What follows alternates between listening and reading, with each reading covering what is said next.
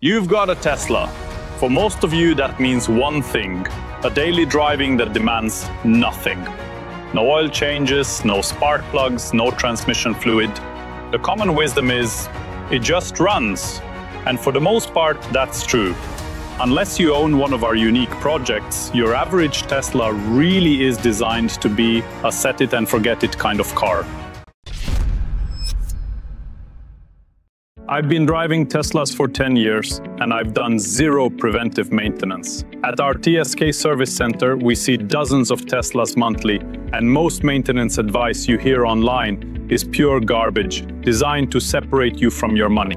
Today, I'm giving you the real advice: what actually matters and what's just expensive theater. Whether you are new to Tesla or you've been driving one for years, this will save you time, money, and a lot of unnecessary worry. Your battery is the most expensive component, potentially costing $15,000 to replace. But here's the thing: Tesla has already figured out how to prevent you from killing it. The 20-80% charging rule is optimal, but you can charge more if needed. The crucial rule is this: never leave your car at 100% charge in direct sunlight. That's it. That's the only way you'll actually damage your battery. And if you wish to hear more about charging mistakes that can actually damage your battery, make sure to watch our recent video. You can charge to 100%. Just start driving immediately. Don't park it fully charged in the sun and walk away. LFP batteries are the exception. Tesla actually tells you to charge to 100% weekly if you have one. Temperature matters, but Tesla's navigation system already handles this. When you navigate to a supercharger, your car automatically preconditions the battery. Tesla has thought of everything to make it nearly impossible to kill your battery. Tesla paint is soft, and modern car paint in general uses water-based formulas with minimal clear coat for environmental reasons. Every new car scratches easily with brush car washes. But unless you're planning to leave this car to your grandchildren, you can wash it anywhere. The car has anti-corrosion coating. It won't rust. Nothing catastrophic will happen. Hand washing is ideal, especially if it's free, because your kids do it every few days. Ceramic coatings and PPF protection films. We see super protected cars in our service center all the time. And guess what? We're replacing their super protected fenders, super protected hoods, and super protected quarter panels, because these super protected cars crash just like every other car. If you drive intensively, don't waste money on stuff that gives you nothing. PPF is only worth it for truly unique projects like our custom TSK builds. Regular Teslas don't deserve this expense. White interior, it's not even leather. It's synthetic and cleans incredibly easily. You can buy it even if you plan to sit in it with dirty clothes. Don't worry about it. Screen protectors? Only if you poke the screen with some kind of hooves instead of fingers. If you have functioning hands, you cannot damage this screen. It's nearly impossible. But if you're installing a screen protector anyway, get a matte anti-glare one that reduces reflections and fingerprints. That's actually useful. Tesla glass has UV protection coating that prevents excessive heating. You only need roof shades if your car sits outside 365 days a year in intense sun with no garage, no parking structure, no shade anywhere. If you need shades, they're available on Amazon or AliExpress for almost nothing. You can also switch auto cooling function in your settings. But remember, it will drain your battery down to 20% before automatically shutting off if you forget it on during long trips. If you're tired of maintenance fear-mongering, hit that like button. We're about to cover the only maintenance items that actually matter. Teslas wear tires faster than gas cars. 3 reasons. The car is heavier due to the battery. Lower center of gravity means suspension works less, tires work more. Instant torque, whether front, rear, or all-wheel drive. As to recommendation to rotate tires every 6,000 to 8,000 miles, who's actually tracking their mileage that precisely? Just pay attention to your tires. Check them visually because you can wear them unevenly to the point of blowouts. Front tires wear faster if you take lots of turns. Rear tires wear faster if you have rear-wheel drive and love the accelerator pedal.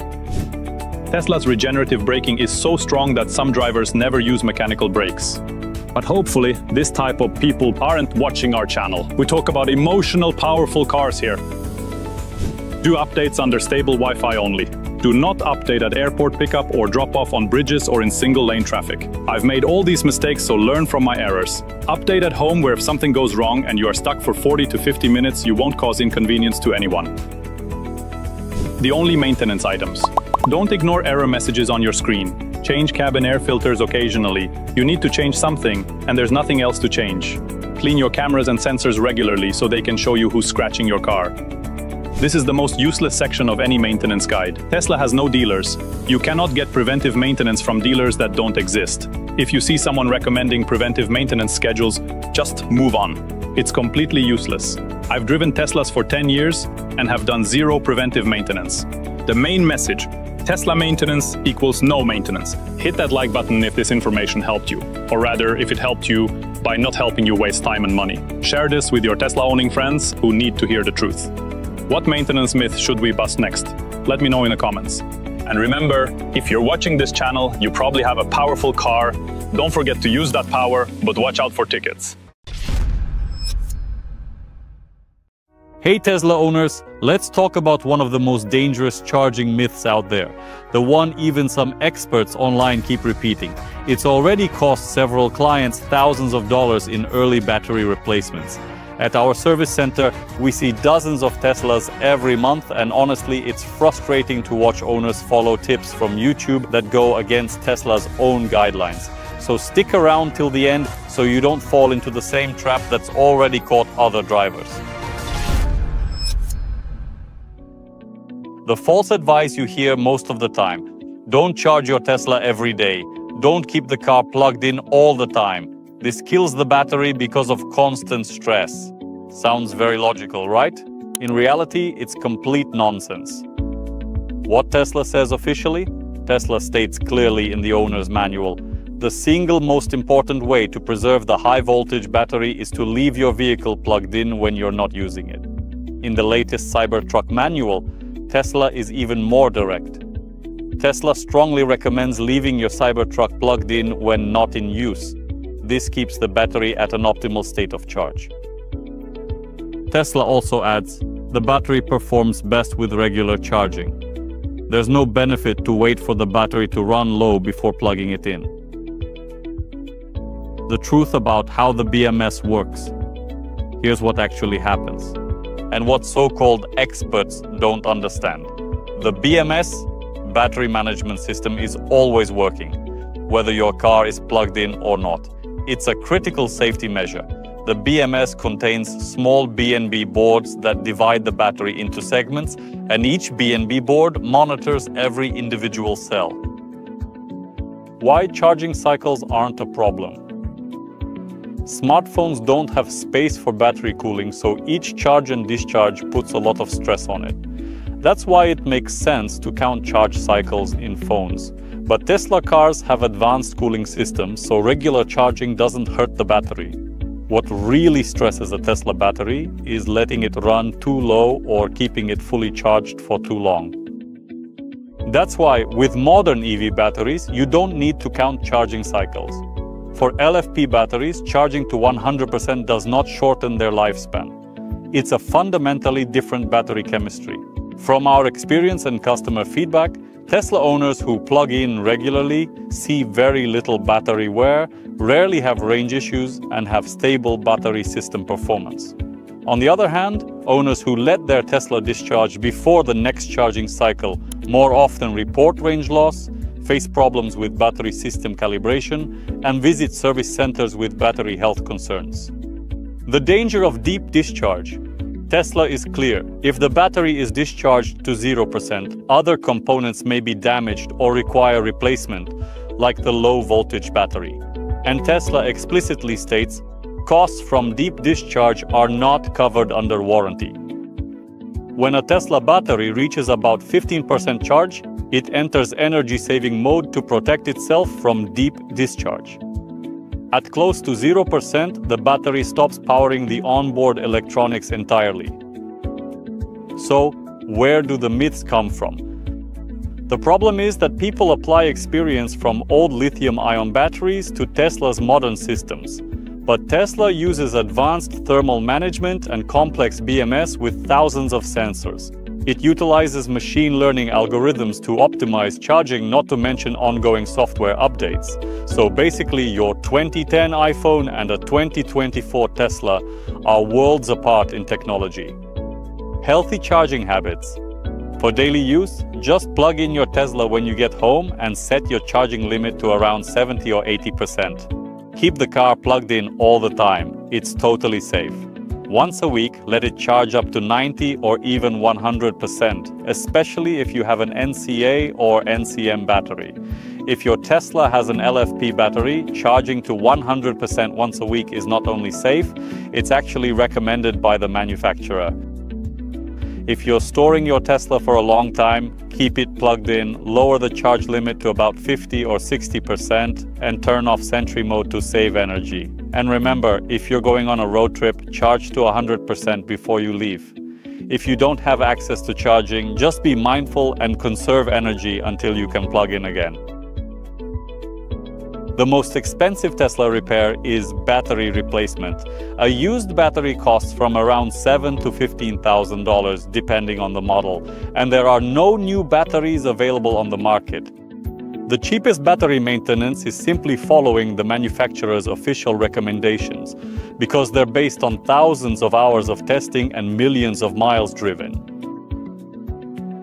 If this information saves you from a costly mistake, share it with your Tesla-owning friends. They've probably heard some harmful myths too. Subscribe to our channel to get trusted EV insights based on real service experience and official recommendations. In the next video, I'll bust more Tesla myths that cost owners money. Comment below with any expert advice about Tesla that makes you skeptical. So, you bought a Tesla and still treat it as a gas car? Driving to a supercharger every few days, paying twice as much, and thinking, this is how it's supposed to work. I get it. Many people ask about superchargers in the comments. And I think it's time to reveal the truth. Relying only on superchargers and skipping home charging is not the smartest move. And by the way, according to our channel view statistics, you guys aren't really fond of our wild custom builds. Well, fair enough. We respect and follow your preferences. So today, we're covering the basics. Let's see if this video will save you time and money. Here's a statement you've probably never heard. According to the US Department of Energy, 80% of EV charging happens at home. Tesla surely knows that better than anyone else, but they prefer not to mention it often. Why? Because they've invested billions in the supercharger network, and of course they want to make profit out of it. We've been repairing Teslas for over 10 years. What I'm about to share with you isn't pulled from marketing brochures. This is real-world data from real drivers with real Teslas. Here's what you'll learn today. Why even the weakest outlet in your garage can save you hundreds every month. How to build a simple home setup that makes superchargers unnecessary. And the real charging statistics Tesla doesn't like to advertise. But if you love waiting in line at charging stations, overspending, and planning your life around superchargers, this video is probably not for you. If you'd rather make your Tesla work for you, then stick around. Also, if you enjoy our videos, please give them a like and consider subscribing. We regularly share useful and unique content. The more feedback we get from you, the more motivated we are to keep creating. Let's talk about money. Tesla is a public company. The supercharger network is their business. According to Bloomberg NEF, it could bring in over $7.4 billion in revenue by 2030. Let's take Los Angeles as an example, just because it's easier for me to break it down. If you're charging at home, it costs about $7.50 for every 100 miles you drive. You can save even more by setting your charging schedule to off-peak hours, when electricity is cheaper. Now compare that to a supercharger in Los Angeles. Charging there can cost you around $190 for 1,000 miles. That's almost 3 times more expensive than home charging. Not to mention idle fees if the car is left plugged in after charging is complete. So the cost difference is significant, and it really adds up. Plus, you usually have to drive some extra miles just to reach a supercharger, which means even more time and costs. Now, I see a lot of concerns about home charging, and honestly, most of them just don't hold up. First, there's this belief that you need some super expensive equipment to charge your Tesla at home. That's just not true. If you've got a regular outlet in your garage that can handle 12 to 15 amps, you're basically set. Most garages already have exactly what you need. No fancy gear required. Then there's the home charging is way too slow complaint. But here's the thing. Even if you're using a basic outlet that pulls 9 to 12 amps overnight, it is usually enough to cover your daily driving. It's actually cheaper, super convenient, and it doesn't eat up your time. You just plug in when you get home and wake up ready to go. And finally, some people think that using superchargers all the time won't hurt the battery. Look, Tesla's battery cooling and protection systems are great. But at the end of the day, fast charging still puts more stress on your battery than regular charging at home. Supercharging is really designed for road trips and emergencies, not for your daily routine. Tesla knows many people treat their car like a gas vehicle, roll up to charge when empty. They're not trying to scare off new buyers with talks about outlets, amps, and required planning. But if you plan ahead, even a little, and figure out a spot to charge overnight, you'll save a ton and live stress-free for years. Step 1. Find an outlet. Pause this video. Go to your garage. Got a 110, a 220, or maybe a 380 volt outlet. You're almost set. Good news. Tesla can work with any of them. There are adapters for basically every type of plug.